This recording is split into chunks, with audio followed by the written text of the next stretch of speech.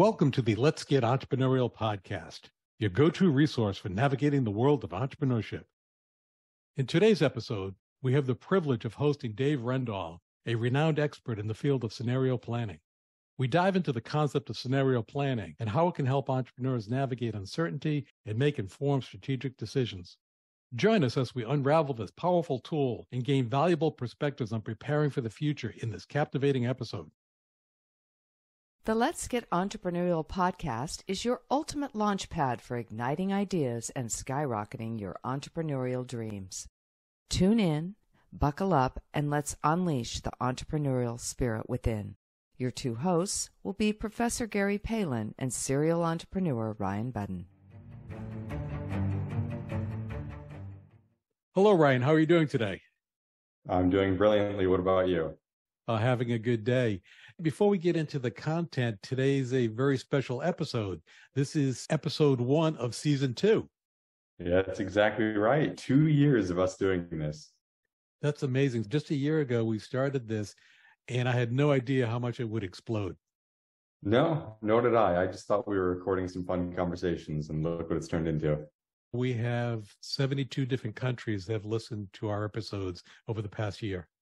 Yeah, isn't that incredible? Surprised the hell out of me. I'm going to tell you, I'm going to be honest. This podcast makes us sound pretty smart too, which is great. Editing is wonderful, isn't it? Today, I wanted to do something different. About 2 years ago, I believe it was right at the beginning of the lockdown with COVID, I was videoing interviews for my students because we had to move 100% online very quickly. I have a very good friend who's a world-leading expert in the concept of scenario planning, so I interviewed him. As I use this interview every semester, the students absolutely adore it, and the content is very deep. We haven't done this before, so we'll try it out, is you and I can watch his video along with the audience watching or listening, and then we'll stop it at a couple points and we'll interject some of our thoughts on the takeaways. How's that sound as a game plan? Yeah, pretty good. We can easily highlight what people can take away from the video just in case it's missed. For sure. Okay, let's share this and see what happens. Hello, Dave. Thanks for joining us and discussing scenario planning for my students. Before we get into the content area, I was wondering if you would just give us a brief background of yourself. The Dave Rendall story in the Cliff Note version. I see. The Cliff Note version takes 3 hours. My name is David Rendall. I was born in Rangoon, Burma. At that time, it was a province of India under the British Empire. I was one of twins, born in 1934. I started my second childhood, by the way, at the age of 70, so I'm quite an adult right now. My brother was born 11 minutes earlier. He always claimed he was the older, and I claimed I was the older. And that is part of scenario planning. Always challenge an assumption. I challenged that assumption. I said, I was conceived first. I was born later, but I was conceived first. And so you have two scenarios here, each one claiming to be the elder. In 1942, war broke out, and my father, because of his anglicized name, Rendall, the British said, we can't allow a man called Rendall to be left behind. So we got into this boat. It was a boat escorted by destroyers, and we got to the middle of the Bay of Bengal. Storm broke out, the destroyers temporarily went out, and a torpedo hit the ship from a Japanese submarine. Women and children, that's my two little girls who were born after me, were allowed in a lifeboat. Me and my twin brother and I had to jump into the Indian Ocean, Bay of Bengal, which is one of the most shark-infested bays in the world, and we treaded water. In the beginning, it sounded good, but all of a sudden, my father said, you can't taste that water, sons. You will vomit. It's salt. So we had to go, and my mother's boat would somehow come close. We would hold on. And the only way we could get water is she had a little water. She put it in there, moistened her mouth, and then put that towel in our mouths. That's how we survived. Fortunately, the torpedo was a dumb one. It didn't destroy the ship. Within about 24 hours, we got back into the ship once they had dismantled it. We landed as refugees in there, but my father was known as a very good physicist. So he became the associate of the only Indian Nobel Prize winner in physics, Sir C.V. Raman. There we lived. It was quite a humbling experience for my parents. For me, well, we lived in a small place. There were 4 of us and 2 others. And that's where I first learned strategy. It was about the age of 11 and 12. I had an objective. My father used to ride a bicycle to work. There's one bicycle. He didn't even know how to ride that bicycle. He'd have to stand on a stool to sit on it and then get pushed. He'd fall off the bicycle on the other end. He was one of those intellectuals.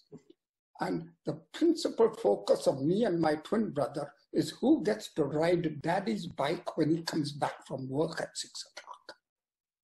The strategies one developed is amazing. I would paint different scenarios of how I would get my brother out of sight. And so I'm really born to be a scenario planner. It is no accident that I took it up. Well, from that time onwards, we went back to Burma. My father was a lecturer in physics. He was now an associate. He wrote one of the papers of Sir C.V. Raman, who got the Nobel Prize. And it is today known in physics as the Rendall-Raman effect in physics. We came back and we were in a Burmese school. We didn't understand Burmese, but my father was very well known there. And we had to write an exam for entrance to the university. And he says, you must write a paper in Burmese, a language which my father never spoke. My mother did, and I had barely understood the alphabets. And suddenly a teacher came into the room, the man who was going to evaluate the tests. And he said, Saya. Saya means good teacher. Don't worry about your sons. Let them just write their name in Burmese and I'll pass it as competence. And he said that in front of me. The next thing we know is my father takes a job 2,000 miles away in a predominantly Hindu area called the Birla Institute of Technology and Science. It was remote from civilization, and he went there. And then he called me and my brother. He said, do you know why I did this? He said, never allow yourself to be corrupted, either by power, money, or influence. Your integrity is the one thing you have. You know what I'm sacrificing to teach you that lesson of integrity. Because from now on, you'll say, my dad did it. He got me there. I graduated, took my master's degree, got married in 1962. I was going to come to either MIT. I was applying for fellowships, and I got the best scholarship really was the University of Purdue, although MIT was intending to give me a scholarship. And then I get a call from my wife that my daughter is with polio. Well, I came home, I looked, they said she'll never walk again. There was no insurance I had that could possibly make me survive in the United States. I couldn't leave my children and family behind. We went to England, and I thought I could get a good job. After all, I had qualifications. And then I found that the best paying job I could get was an assistant somewhere of teaching at about 600 pounds. And I saw a notice outside saying, laborers wanted. The amount of money staggered me. The equivalent with all the bata, etc., was 16 to 1,800 pounds a year, 3 times. I said, hey, I'm going to be a laborer. It's a good living. So I became a laborer. There was a cafeteria, and all these guys who were studying for the university exams and sitting in guilds and all that were studying. And I saw one guy, he was working a problem in Boolean algebra. I said, oh, sir, he was one of the supervisors. I said, oh, sir, you're doing that some wrong. He turns to me and he says, what the hell do you know? I'm with this torn clothes almost and working in the underground facility of cables. I said, sir, it's not what I know. It's what you know. And you don't know what you're doing. He turned around and said, what the heck? I said, listen, this is a very special type of equation. It's a trick question. This is how you solve it. The next day, a whole group of students came around me. We understand you know mathematics. I said, yeah, it's one of my occupations. So I started. My boss found out. And all of a sudden, the guy who was there in charge, his name is Chapman, I still remember, he called me in. He said, I understand you know technology and electronics. I said, yes. He said, there's 1,000 test sets here.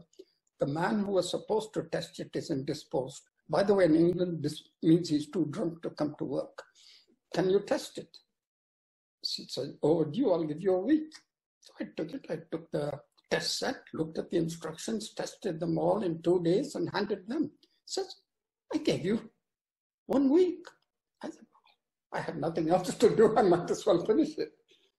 Next day, the man who was in charge of the test rejected the whole lot. He does a sample test of 50 tests. Said, they're all wrong. My boss called me. He says, listen, is this how you do work? The whole thing got rejected.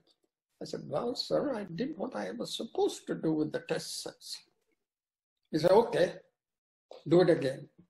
I was about to tell him I'm going to get the same results. It's only an idiot who does the same thing again, expecting different results. However, I went back and I thought to myself, maybe the test set they had is different from mine. So I went and approached the boss there and I said, sir, can I have a copy of the circuit diagram of that test set? He says, please make an application, triplet. We'll send it to the office. This is proprietary post office material. That is called regulation at work. And believe you me, regulation is more dangerous than innovation. And I said, well, you know, I'm just trying to find out. I said, I have to put my qualifications here. I'm who I am. I'm saying laborer, British Post Office. Is that what I have to put down? So anyway, I then decided to go to the guy who had taught Boolean algebra. I said, you are in charge of the board. I want a copy of that circuit diagram. He said, I heard the boss tell you no. I said, well, the boss didn't ask you to solve a Boolean algebra problem. He thought for a moment. He said, 7 o'clock in the evening, you come and I'll give it to you. But tell no one. So I took it, looked at it. Sure enough, there was a difference. It was a minor difference. It was a Windbridge oscillator with vacuum tubes. So I went to the store, got some vacuum tubes from there, put it in. The next called up my wife. We didn't have a phone, by the way. My daughter was being treated in Harley Street. That was my objective of coming in the first place. I was focused. That was not my occupation. Treating my daughter was the occupation. So I came back, did a test run of the whole thing in a day. For that particular test, it took no time. 1 day later, I handed it back. And Chapman turns around and says, you got 1 day? I said, yes, sir. It was tested and it passed.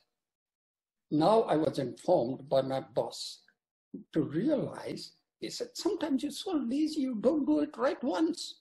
So why do I tell him anything? It was beneath my dignity. After all, he was less qualified than me. So I kept quiet. I said, yes, sir. He said, you can take the day off tomorrow. Next day, Crawford, 6'8", walks in. He said, who did those tests? So Chapman looks up, stands up, and he says, I'll call you. I was standing near him, so I said, I did it, sir. I said, you did? No, what did you do? I said, was I supposed to have done anything?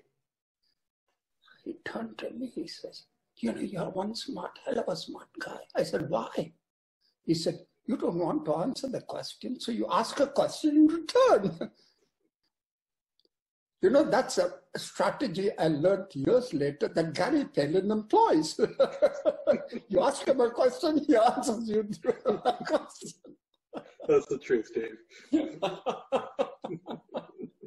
And so I said, well, I changed the test set. He said, you changed the test set? Why? I said, because it didn't match his test set. I said, how did you know? I said, well, I found out. He said, there's no record of your looking for a diagram. It's all in the records. I said, how can I get this guy into trouble? I said, I pinched it. He said, you pinched it? He said, never mind that. Let's go. They looked behind the set and looked behind the set. I said, if you want, you can fire me because I'm not going to say any more. My lips are sealed. He said, calm down, calm down. We have for the last 6 months, this was the last set of between France, between Paris and London, we had put up towers. This was the set was transmitting signals and receiving them. They never happened. And we are trying to find out why it isn't working. This is the first set that's working. And so we want to know why. We have done vicious tests in our laboratories to determine the cause. I said, so it's much more simple. They're using wrong measurements between this. That's the second art of scenario planning. Always question results. Always question. Never have a group of people who agree. Scenario planning is not for choirs telling the pastor where to go. It is the art of disagreeing without being disagreeable. That's what something America needs to understand also. The art of disagreeing without being disagreeable. It also tells you another story. If I agree with you, that makes two of us that are wrong. That was about the first 15 minutes or so, Ryan. Any major takeaways you picked up? Yeah, a couple major takeaways on this section. The first was always challenge outcomes. He had a funny way of talking about that with him and his sibling rivalry on who was born first. And funny enough, I'm also a twin, and we challenge each other on who was born first as well. I've never heard his explanation of how he could have been first, so I think I'm going to add that one to my quiver. Excellent. Dave is quite a storyteller. He's a great example of getting content across with the art of storytelling. I have a standing rule. He's an incredible public speaker. I refuse to follow him on the stage. There's no way I can top him. It's very nuanced, right? If you're paying attention, the nuggets are there, but he blends all of it together very well. Yeah, definitely. You have to pay attention to pick up the nuggets of gold. And that's actually the method of which I will share with my students. The nuggets of gold will be coming across. Pay attention. There we go. Any other major takeaways? He rephrased always challenge outcomes by also saying always question results. That's a more common way of saying it, always question results. I also liked you can always answer a question with a question. I know he was poking fun at you during that section, but it's true. If you're seeking greater understanding, asking a question in response to a question can bring up different aspects that maybe you haven't considered. Yeah, he was correct. I use that technique all the time, which made it so funny. Exactly. I also like the statement about the art of disagreeing without being disagreeable. Right. I'm not sure that he was referencing scenario planning. I think that was more of a cultural suggestion to us all, but I think something we could easily ingrain into our daily lives. There are so many ways you can apply that both in business and non-business situations. The integrity component came across very strong, specifically with the example of his father. When the teacher was trying to give he and his brother a pass because his father was well known, his father didn't want that lesson to sink and took a big hit by moving quite a distance with a lesser position. Absolutely. I'm sure that was a really hard thing for their family at the time. Well, let's listen to the next section. Beautiful. So essentially, I was then told that I was promoted. And I was now going to be having much more money, £2,500 a year. It was a monthly salary. I come home, my wife was there, and I told her, she said, when do you get paid? I said, the first of the month. She said, we don't have any money in between. I was living hand to mouth. So I told the boss, I can't take the job. He said, why? I said, I have no money. He said, that's another paradox. You see, the whole concept of uncertainty is the certainty of what you have now and what you don't have. But that's another question for another day. And from there, I became an engineer now, full-fledged, and I got into stored program control systems in their research lab. By 1967, there was a great opportunity. My daughter, who had polio, they said the best surgeon for her was in Montreal, Canada. So Montreal, Canada, we went. I got a job with Northern Electric. It's Northern Telecom, Nortel Networks, whatever it is right now. I was a systems application engineer. And then through various steps of understanding what stored program was about, I was given an opportunity to be a manager of new product development in 1974. And the labs were looking at. And remember the company I was working for, Nortel, a Canadian company dominated by Western Electric, was a branch of Northern Electric. We were there doing work with Canada under Western Electric licenses. AT&T was God. You followed AT&T or you perished. So I was looking at all this and saying, hey, what do we do? I remember that they had this big executive conference of all Bell Canada top executives to see what new products developed. And they said, is it as good as Western Electric? I said, Western Electric has come out with the latest product which you have, but it's going to be obsolete. And it was because of digital technology. And I, at that time, started studying digital technology and said, digital is the way to go. Stored program, Moore's law had just come out with more of Intel. And so how do you convince a bunch of executives who have firmly made up their minds that we are second-class citizens in Canada? I may have been the most second-class of all, to tell Western Electric and the gods of 16 Nobel Prize winners in Bell Labs what new technology will bring. So I decided I can't tell these executives, they're all too immersed in themselves. So the first act of a person trying to get somebody's attention is to get it hard. I started with this story. The story is very simple. An Englishman stood up in the Royal Albert Hall. Those were the days the sun never set on the British Empire. And he said to his audience, gentlemen, by the grace of God, I was born an Englishman. Remember my audience, they were all Scotsmen.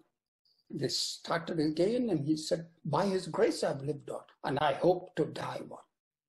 Suddenly a wee Scots voice from the back of the room shouted, ah, come on, have you no ambition? There was silence for 15 seconds and the whole room burst out with applause. I got my audience. The first step of any speech you ever give in your life is get their attention. Make them start listening to you instead of listening to themselves. And so I proceeded to tell them the cost was reducing, analog, the cost was increasing, maintenance costs were reducing, the versatility of the performance. Wow. From that small, just fast forward, in 1979, when I was a vice president at that time of marketing for the US, which is another story, I was promoted rapidly. The man who had been listening to me asked who should be the next Canadian delegate to the United Nations in telecommunications. He said, the only guy I'd promote is Dave Rendall. And I became a Canadian delegate to the United Nations. Unexpected. There are three things about this is, again, stories of life. Remember this, contact making. You say, well, I attend these social gatherings because I want to make contacts. Just because you introduced yourself to somebody is not. You have to make an impression. They must know who you are. You must have done them a favor or you may have done them a favor. The first time was when that guy in a small cafeteria was learning Boolean algebra. I got a favor from him because I did something for him. You know, Gary knows that very well because he told one of my old students whom I ticked off and pushed off, he says, you know how to get Dave's attention? Send roses to his wife. Gary's an old pro at this, but I'm just telling you. You remember that, Gary? Oh, I remember it well, Dave. And then I came to the United States. I didn't know much about the United States at all. I was thrust into it. I was told that Canadians didn't like it at all. They wanted me to stay in Canada so that Canada will be the kingpin. But I moved to here, and the Canadians decided they didn't want the Americans to succeed. So they put the factory in a place called Creedmoor, North Carolina. I learned another lesson as I was touring the United States, trying to sell them telecommunication equipment. A lesson I learned was, if you got to sell equipment that is vital to your customers, you better understand your customer's business better than your own. And so I studied regulation, how the telephone company was formed, what was its business model, what drove revenues, what made it so competitive in the marketplace, and that I imbibed. And so when it came to the biggest discontinuities created in the 1980s, it was a guy called Judge Green, and he had decided he was going to free the charge, penalize the Bell telephone companies, separate it out, put it into 2 units. And since I understood the value of that business model, I became kind of a spokesman for the Bell telephone companies, although I was a manufacturer, because I gave talks on that. So much so that I would talk about the future. To study the future, one has to understand and think of how do you look. And that is where I understood that discontinuities for big companies is a torture. Discontinuities for a startup is real meat, because discontinuities are opposed to another concept which Yogi Berra gave. Never is a trend more obvious than when it is about to change. He said, don't go by trends. And that is what we were doing at that time with analog. And there have been continuous discontinuities and discontinuities created. Big companies have had to reshape. And so I went through that process, and I was a senior vice president of strategic planning for Nortel Networks. And the boss wanted to do a different thing, and he thought he was in charge of strategic planning. We traveled by company plane at that time, and I went to a conference in company plane. And then they decided that they would have a big conference with all the major telephone companies without Dave Rendall. I said, fine, I'll go and do my own thing. This was all the senior executives of all the telephone companies with Edmund Fitzgerald, who was the chairman of the board. The CEOs of bell companies looked at the list and said, isn't Dave Rendall going to speak? They said, no, he's on holiday. They said, why is he on holiday? So the next thing is I get a call from CEO Dwayne Ackerman, Bell South. He says, what are you doing? I said, well, I'm enjoying the beach. He says, why aren't you at this conference? You think we are not important? I said, come on, guys. I wouldn't be there if I was invited. He said, you were not invited by Northern Telecom? I said, no. He said, wait a minute. He said, the company plane will be picking you up at 6 o'clock. You are a part of the Bell South delegation. I said, I can't do that. They said, we shall inform your CEO that without him, we are not there. And so I went to the Bell South plane to this conference. My boss was so mad. He said, Dave, we'll look after you. I quit right there. I said, I don't need this headache. Politics is okay, but this takes the cake. What are you going to do to me? That was the second section of Dave Rendall's presentation. What were your takeaways on this, Ryan? There were a couple big ones for me here. One immediately, as soon as he started talking for this section, was the first step of any speech is to get their attention. And he specifically said, make them listen to you, not themselves. It's something that I learned in your class and has behooved me since then in presentations and speeches I've given. I refer to that as the impact statement or the why should they care statement. Sure. Because there's nothing worse than someone getting up in front of a presentation and just starting to drone on, even as simple as starting off to introduce their name and just blandly say what they're about to speak with. And people fall asleep by the time they get to the meat. Especially because in a lot of presentation scenarios, they're not the only presentation. So there's been somebody before them or will be somebody after them. And you also notice both this section we just watched and the previous one, he was talking about networking and the importance of networking, which you and I are always banging home about. Yep. He said, contacts must know who you are. You must do them a favor or have them do you a favor. Yes. And he also drove hard on understanding your customers better than your customers know themselves. I'm sensing some lessons that we've taught in some previous podcasts coming to light here. Definitely. We had done a previous podcast about mentors, and I mentioned that I had a couple of mentors in my life, and Dave was one of my mentors. So it makes sense that the lessons would translate. Some of the things you heard from the classes were a direct result of Dave being a guiding force in my career. One of the things he spoke about that I thought was really interesting from the world of entrepreneurship, he refers to discontinuities, which you and I referred to as disruptive technologies. But he was talking about the disruptive technology in big companies as torture, or in startups, his quote was, it's the real meat. That's where the opportunities are. Yeah. He also said the discontinuities or trends are most obvious when things are about to change. Yes, and he quoted my favorite American philosopher, Yogi Berra, the famous catcher from the New York Yankees with his yogiisms. And also, too, is if you've been in a political environment, which Dave was thrust in a political environment, how politics can be very disruptive to your career. Absolutely. And he quit over it. That's kind of where we left off. This is where he gets into, he started his own venture. This is where he came into the entrepreneurial side. And he's really about to delve into scenario planning in this next section. But let's listen to it, see what he has to say. So I opened out a shingle in Raleigh, started Rendall and Associates.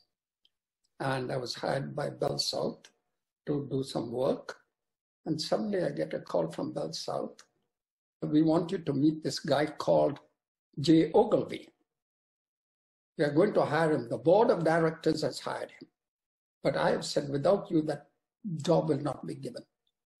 So just talk to them. I don't know if any of you have seen the book by Schwartz. The company he started was Global Business Networks. The head of Global Business Networks was Ogilvy.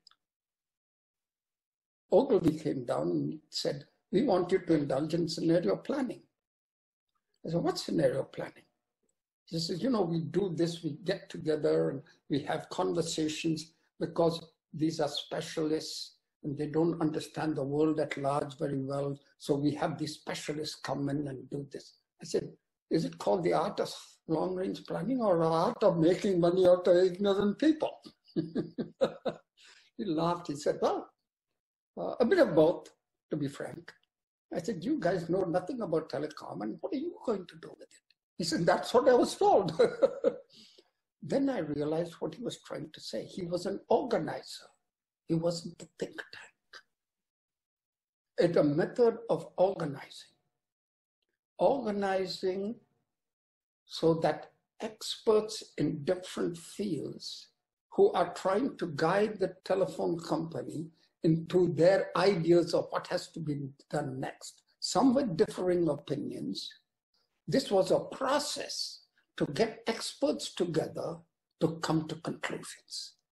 So scenario planning was developed primarily by these guys, and not only a process of making money out of boards of directors, but it was the ability of someone who didn't know very much is to get the experts articulated and tell them what they know and get them to fight with each other, share differing opinions. And out of these different opinions, you get a set of conclusions. And those conclusions drive decision making. So the first thing they did was say, what decisions are you trying to make right now? Are you trying to say whether we should go to the wireless side or the PBX side, whatever technical thing?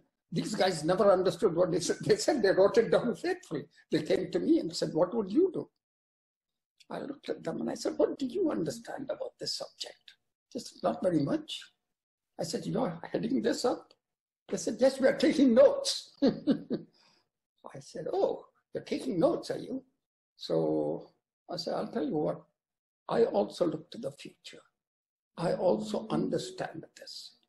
So we started this process. They brought in experts from outside in different fields, from music and arts, believe me that, to politicians. And I was there and I'm listening to these guys.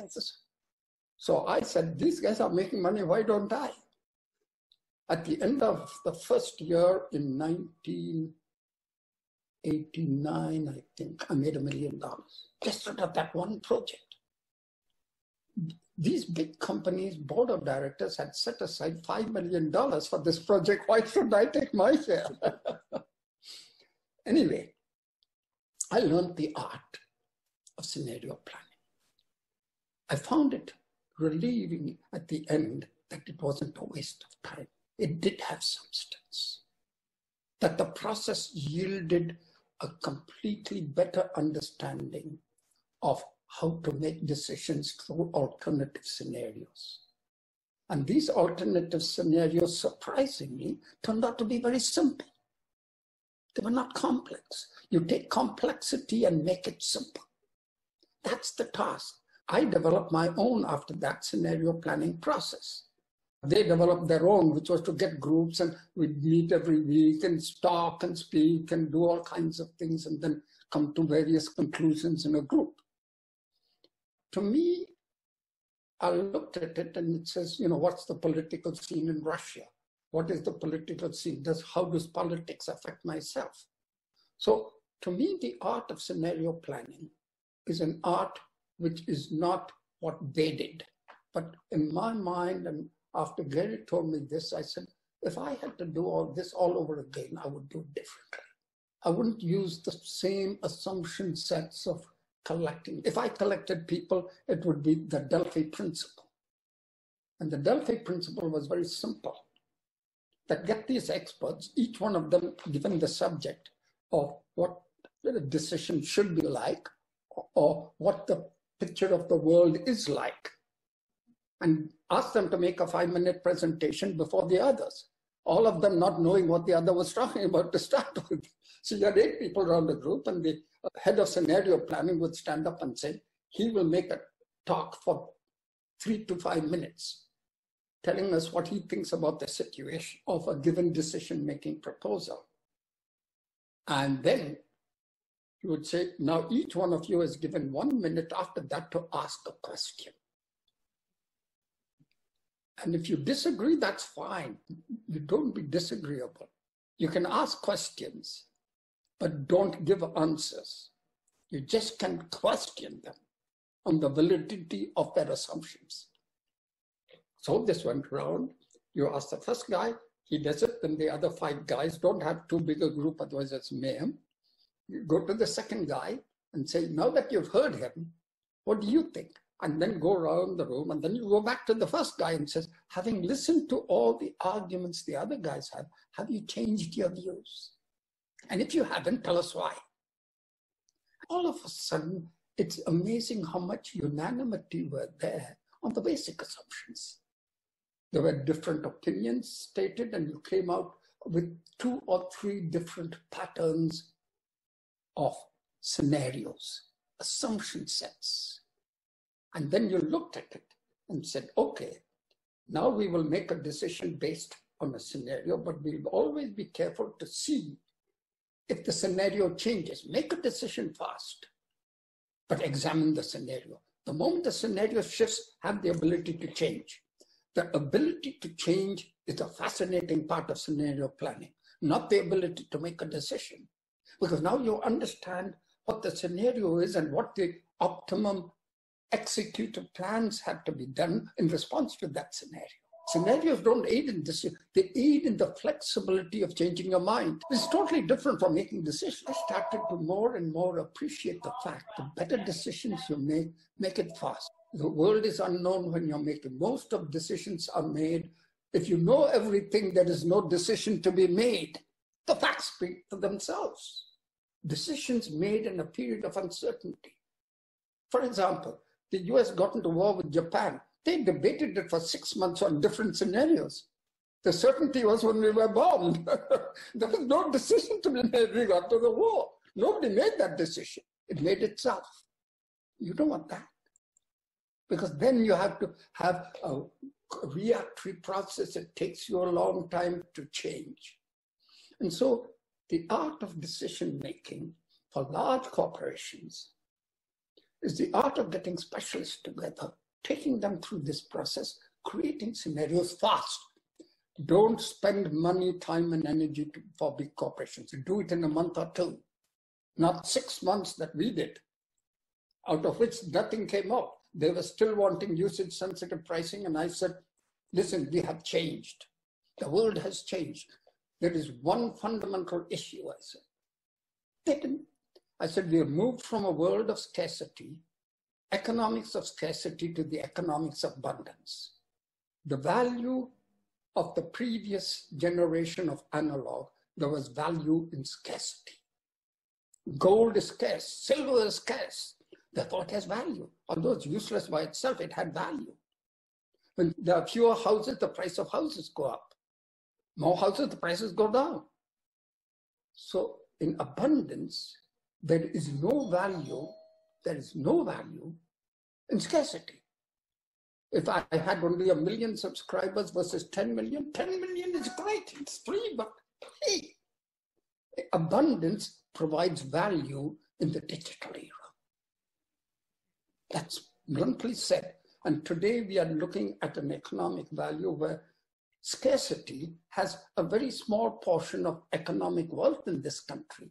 It is abundance. Abundance of what? Abundance of subscribers, abundance of tools, abundance of whatever you want, abundance of Amazon, abundance of distribution. Drives the cost up.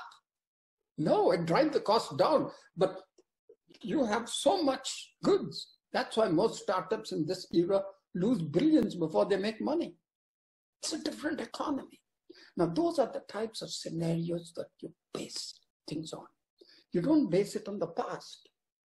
You learn to understand, and we have rarely done it. What are the fundamental scenarios we would paint today? There would be climate change. There would be globalization. There would be China's predominant entry into this world. COVID-19 is an example. Pandemics, technology. Technology is the most destructive force that we have ever seen, particularly today. Does technology create poverty? According to some, it does, because those who have technology become rich, those who don't have poor. So those are the kinds of debates one has. That's how you decide, not by disagreeing, but by having a Delphi process. At the end, you start hearing the other person rather than listening to yourself. And so those are the kinds of things. Climate change, another one. Those are saying carbon. But remember this, we generate more energy consuming, starting from the cell phone. Everybody uses it all the time. The computer, the appliances, all the things that connect the information produce energy. The telephone towers, the X-rays that come out of it. They produce more warmth on the earth than any carbon can do. But there are scientists. But remember what science is. Science is the art of proving the previous generation of scientists wrong. We call it a change of mind. That's the other art of science. So this type of debate is necessary. Not that I'm right or wrong. It is a different point of view, a different scenario as to where the world is going. And so scenario planning is a method in which you collect all these different viewpoints of any business, any view of competition, and then formulate scenarios and say, well, this is what's going to happen for the next 12 months, but it is going to change. And so you have a bunch of experts guided by a scenario planner who understands this, and then he guides them through the process of decision making, and then presents alternative viewpoints, which then leads to another conclusion. The process is as important as the conclusion. Those who participate understand better the world around them, the opposing forces, the different scenarios that can happen. That, to my mind, is what scenario planning should be all about. Thank you. What are your final thoughts with this last section, Ryan? Yeah, he really brought it together in this last section. He really highlighted a lot of the key points that he'd already articulated throughout his story in a decision planning way, which was a cool look back on the storytelling model of the speech. So he really focused on challenging outcomes when he challenged his coworkers initially when he was getting into decision making in the very beginning of his career. Yeah, this is a very interesting tool for decision making. Most people are not aware of the concept of scenario planning. Right. But those that are tend to think of it in large corporate. I see applications to it in startups also, and in running startup businesses and small to medium-sized enterprises. Absolutely. I think game planning, which is the element that he's talking about, can go a long way. If you're looking at different outcomes throughout the process, you're planning, which is what his expertise is, for each one of those outcomes and steering the boat in the path of least resistance, getting the best outcome you possibly can. Definitely, because otherwise you're just reactive to the situations that happen. Whereas if you're anticipating, you set your plan in place for whatever the potential outcomes can be. Right. You often talk to entrepreneurs of any skill level, and it's a lot of putting out fires.